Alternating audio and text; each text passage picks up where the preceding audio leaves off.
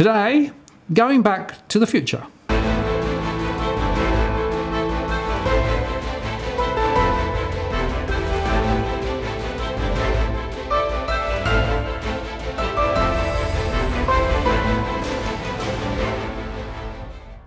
Hello again, it's Martin North from Digital Finance Analytics. Welcome to our latest post covering finance and property news with a distinctively Australian flavour. And today, I'm joined again by Tony Locantro. Hello, Tony. G'day, Martin. Always a pleasure to be back, and probably a bit of an upset result, even though I believe you possibly saw it coming.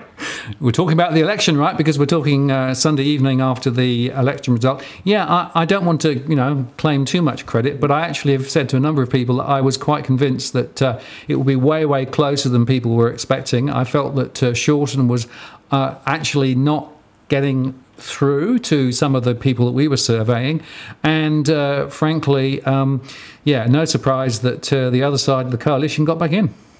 Yeah, I thought, I was on my way to a Screaming Jets concert to have a few drinks and drown my sorrows, and I got the result, and I actually cracked up when I heard Sportsbet paid out. They paid $1.3 million out, then had to pay the coalition voters, and an unfortunate punter put 850 grand on Labor, but he did it through Ladbrokes. So he lost a lot. So oh dear. Yeah, well, I'm actually quite intrigued that everyone was quoting the bookies with regard to the, even on the ABC, they were quoting the bookies. I'm thinking, well, I don't know whether they know quite what's going on, because my view is the surveys that I was seeing from my local stuff was quite different from what the polls were saying. So there you go. It just shows that. And what's interesting is that there's quite a strong correlation between some of the mortgage stress stuff and people who actually voted with the coalition. So, up in Queensland, where mortgage stress is very high, a lot of the people there voted to support the coalition. So I think there's some interesting. I'll do some analysis later when all the results are in and see what I can read. But it's interesting, of course, because the AFR published a thing today, said, well, of course that means that we're going to see the property market now recover and bounce, and everyone's going to be back to where we were previously. I'm not so convinced personally. No, and I was having a look at Twitter last night, and our friend on the other side, Stephen Koukoulas, was providing live odds updates, and suddenly I noticed they started to change behaviour, and his behaviour started to change as well. And I think I read one tweet where he was saying there's still free money available at one point with the odds, and as we know, there's no such thing as free money. That is true. Exactly right. But what I think people need to remember is we've had prices drop, in some cases 20-25% on the coalition's watch, right?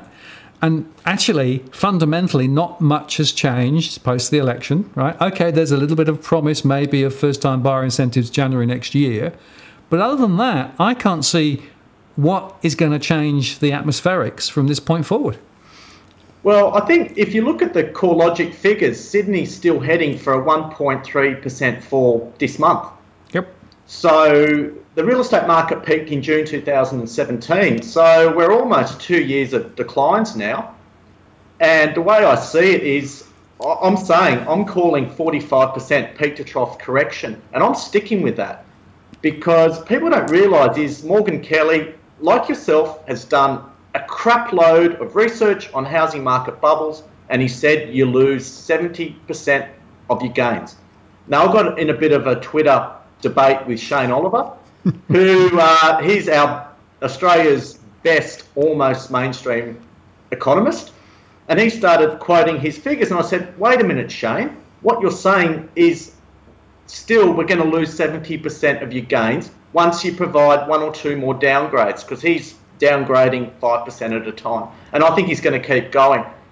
So I don't know how economists, the media, has missed the fact that you have to give up 70% of your gains, especially when Sydney had that FOMO-driven, debt-fueled speculative bubble. So pretty much we're heading for 35% off sale before we start marking prices down again. So I think ScoMo's win is relief, not optimism.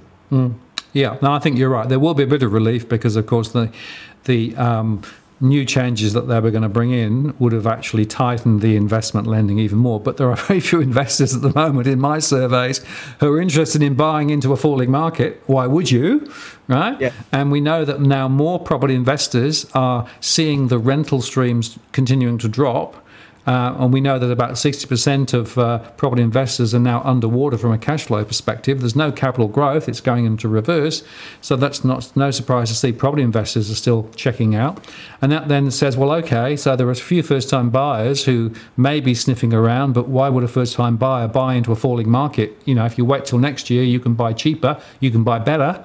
And, okay, you can now borrow up to 95% LVR, you know, from 1 January, if you're one of that 10,000, transactors. But actually, two things, you've still going to be assessed from a repayment perspective on 95%, so your repayments are still going to be higher because of the tighter lending standards. And secondly, if you only have a 5% equity and prices drop just a little, you're going to lose it all. So, you know, it's not an ideal time for a first-time buyer to be persuaded to come into the market. And so I think it's a bit irresponsible, personally, but you know, that's just my own view. Yeah, maybe instead of 10,000 loans, maybe Jacinda could offer us 10,000 Aussies to get a boat over to New Zealand. I think that would be better. Well, it probably would be more of a sensible strategy. So, I mean, the point I would make is that if you think of it in terms of the credit impulse, in other words, the rate of change of credit, that's still going down, despite what everyone's been saying. If you look at it carefully, it's still declining. The rate of decline might have eased a little, but not very much. We know that the auction clearance rates, are wobbling around the 50%, but the volumes are way, way, way, way down on this time last year, and the number of settlements are down 25, 28%. Time on market's continuing to rise still, so we've got more properties, sitting on there for longer. There is no fundamental logic as to why we would see prices start to reverse, and even if the Reserve Bank cut the cash rate, which is conceivable later in the year, one, they haven't got very much wriggle room to take it down, but two, even if they did, I'm not convinced that all of that would get passed on in any case. I think the banks would more likely hold it back and then try and use those lower rates to attract the small amount of new business that's around. So whatever way you look at it, I just can't see how this is going to fundamentally turn the market around.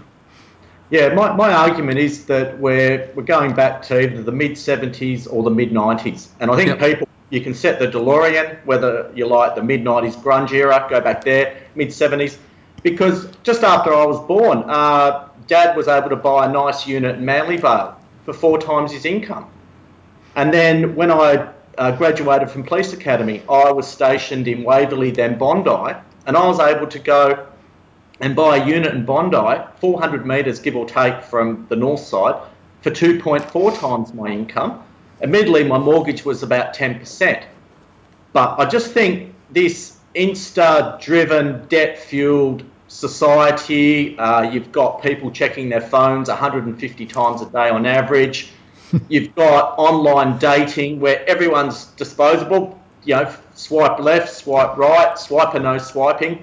For property investors, it's going to be flip or no flipping. So I remember growing up in the 70s. Dad worked, Mum didn't have to work. We'd spend all day out. We lived in a modest house in Terry Hills. I look at prices in Terry Hills and you're paying $1.5 million just to get in the suburb pretty much. So the way I see it, Martin, is reversion to the mean over a long period of time is humans' tolerance to handle paying debt and a high proportion of their income on houses. And this isn't a new paradigm. We're not in a period of permanently high prices, permanently low interest rates. We are on this slow grind back to affordability.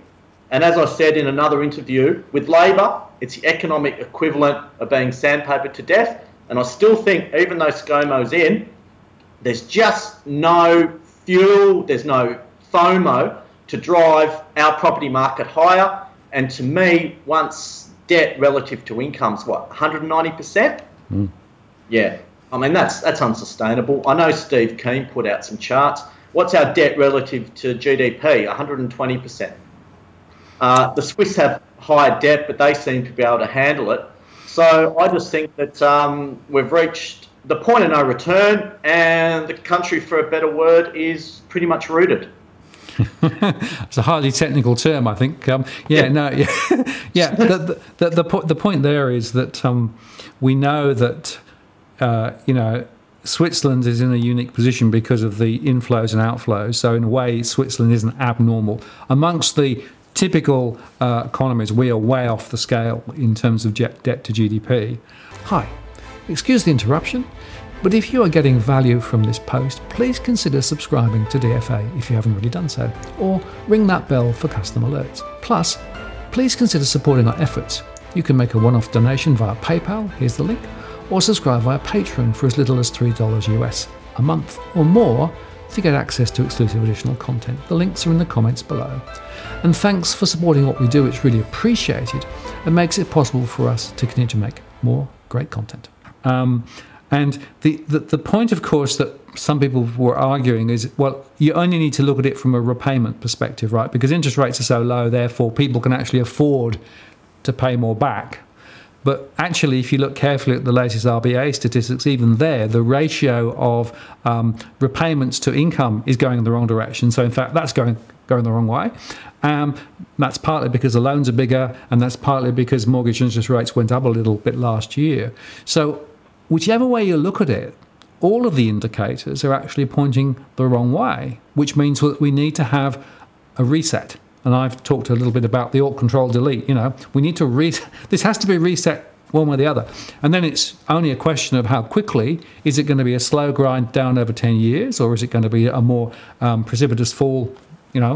We're going to have to get back to more reasonable levels. And that's, by the way, how you solve housing affordability. So, expensive expensive houses to start with, and then you just wait. Yeah. But what I've noticed is that if we go into a deep recession, just say we really cop it economically, it cleanses the system. Then within a few years we recover, and guess what? Rates are going to have to start to normalise. Yep. And your viewers are probably aware that the long-term RBA cash rate is 6.5%.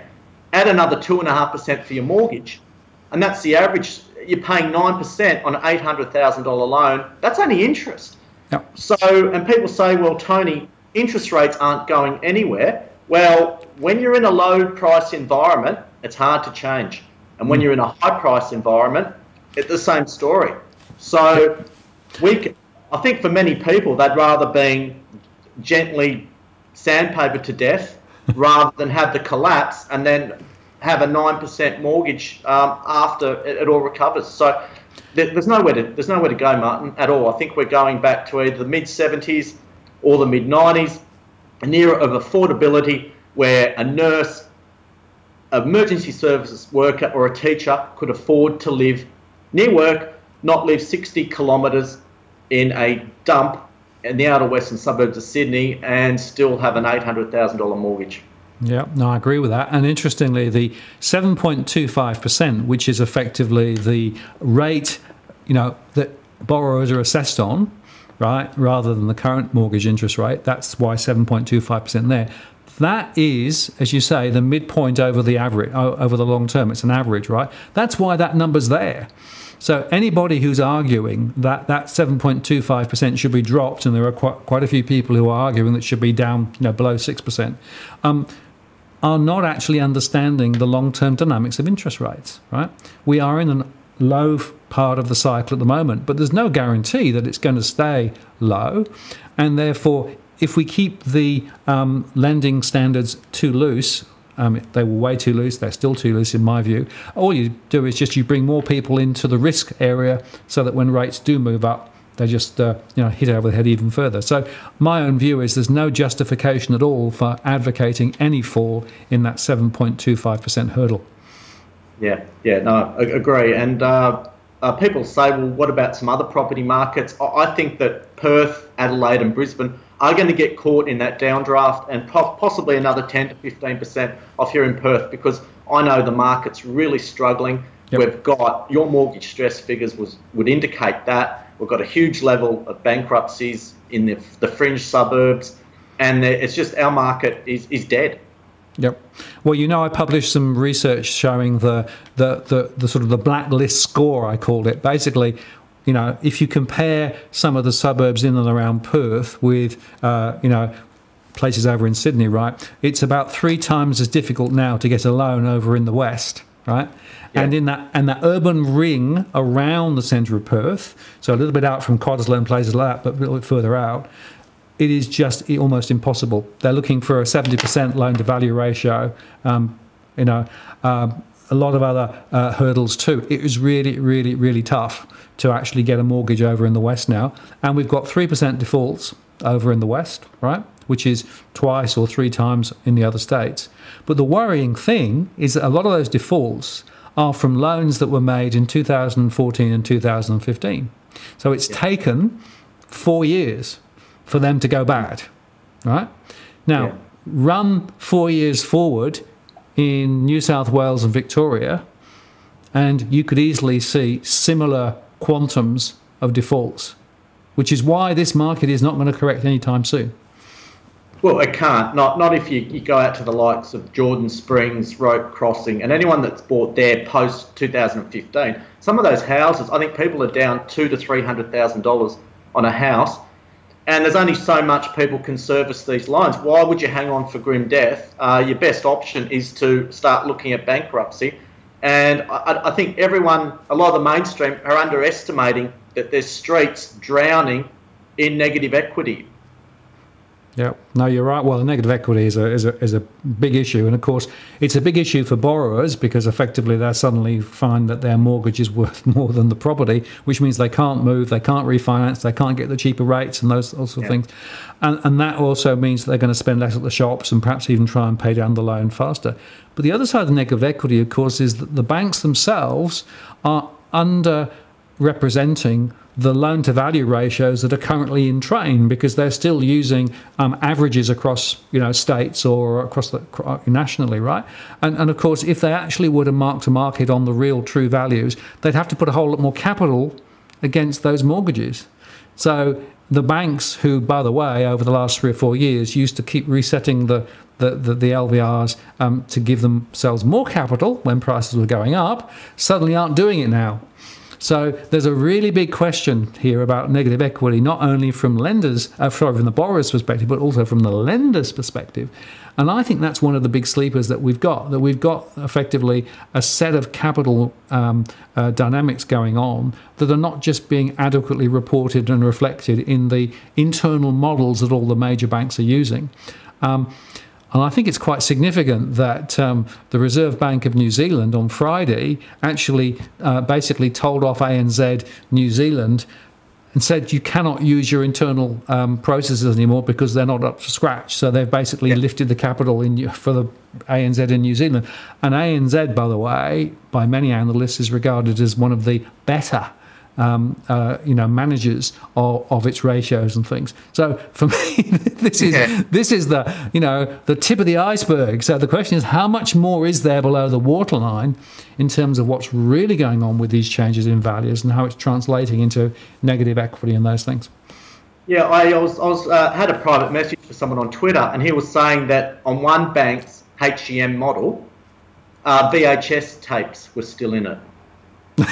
Right. So, and I think, okay, wait a sec, that needs to change. I mean, yes, not sure there are many people using tape machines these days, right? So it just shows, and we know that the HEM is under the microscope now. We know that the court case between ASIC and Westpac is, it's been heard. Westpac arguing that HEM is fine and, it can be used as part of responsible lending. ASIC saying it's not appropriate to use HEM as part of responsible lending. Be interesting to see where the judge comes out on that. But, of course, ASIC's already said if they lose the case, then they'll actually change the law in any case. So, I don't think that the HEM thing is going to actually necessarily lead to much lower lending standards. The only thing it might do is it might put a stop to historic class actions if, in fact, Westpac was found to be within the meaning of responsible lending when it uses HEM. Yeah. Have you had a look at what's come out of Vancouver, the amount of money laundering and fraud? Yes. So, I mean, I think that impact would be less on Sydney, but it's just absolutely crazy how Sydney got to $13.6 times price to income when the historical average, let's face it, is 3. Let's be generous. Let's give it a 5 or 6. I mean, what the hell was Australia thinking? Yep. And Canada, due to Sydney falling, is now the second most expensive real estate on earth, and they're looking at registers of owners as well. So, yeah, well, it's interesting. I mean, Australia doesn't rank very highly in terms of its processes with regard to money checking and ensuring that money laundering doesn't happen. And certainly, a number of people I've spoken to in the industry believe that there is quite a high proportion of fraud and money laundering activity in and through the property sector, linking often real estate agents to lawyers to borrowers. So it's actually structured, in other words, it's organised crime rather than just ad hoc. But it's very hard to get good data on that. And I suspect we will never know. But the hypothesis is that if it happens over there in Canada, it's probably happening here too. I think we're closer to Canadians. And I saw some tweets today talking for Quexit that Australia wants to get rid of Queensland. I mean, good luck with that. But there was a scene in The Big Short where Mark Baum, he borrowed, Dr. Mike Burry. He actually borrowed the cargo shorts and T-shirts of the real Dr. Mark Baum. And he was saying in the 1930s, the rates of complexity and fraud went through the roof. US housing prices crashed 80% across the board, and there were clear markers. And to me, the clear markers are come to the fore in Vancouver. It's just a case of how much of that fraud has hit Sydney. And regardless of the levels of fraud, the bad lending, lax, whatever, Sydney's got to drop 35% from the top, and it will, as far as I'm concerned, and I'm sticking to my 45%. I mean, there was a report today from Goldman Sachs saying that this is going to provide a positive price shock. No. Well, I certainly can't see that either. And of course, last August, I was quoted on 60 Minutes saying 40% drop from, is what we're looking at.